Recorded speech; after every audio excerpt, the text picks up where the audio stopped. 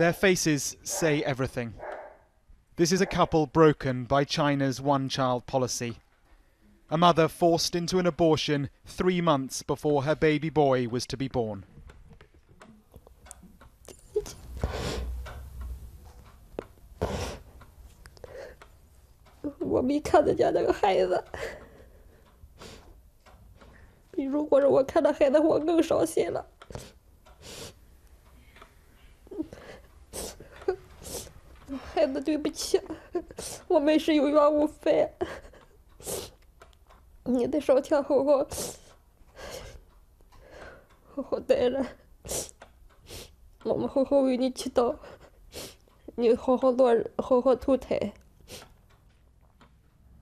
It all happened a week ago today.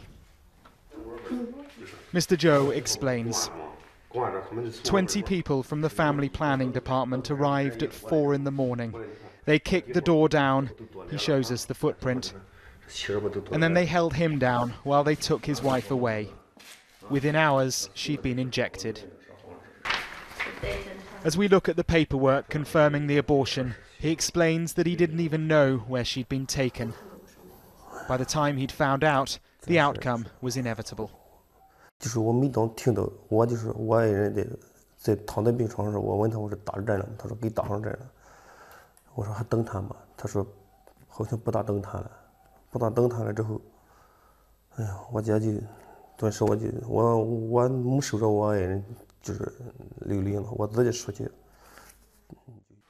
He shows us the photographs he took. Here, his wife is on the bed.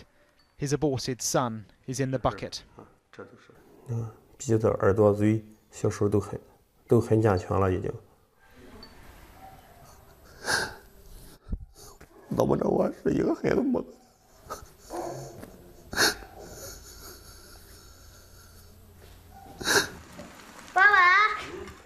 At some point, Mr. Zhou will need to explain what has happened to his first son, 10-year-old Weifang. Of course, the reality is that his existence is the reason his little brother was aborted. It really is a very, very difficult story to listen to, and the Zhou family are by no means alone. Although the one-child policy does these days allow couples in rural areas to have a second child if they pay a fine, the quotas to keep the population down have never been changed, and so it's claimed officials are sanctioning forced abortions to keep within those quotas and to ensure their own promotion. Mr. Zhou took us to the hospital. He was here a week ago pleading to pay the fine and save his son. Well, the really striking thing is that this isn't some sort of a backstreet clinic, it's a proper hospital. We're on the second floor, and this is the room where the abortion, the forced abortion, happened. We found just 2 members of staff. The first wouldn't comment, and the second had this.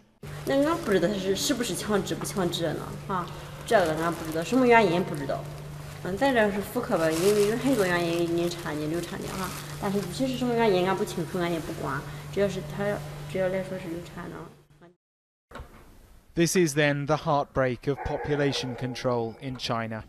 We've asked the authorities to comment on our report. They've yet to respond. Mark Stone, Sky News, in Shandong province, China.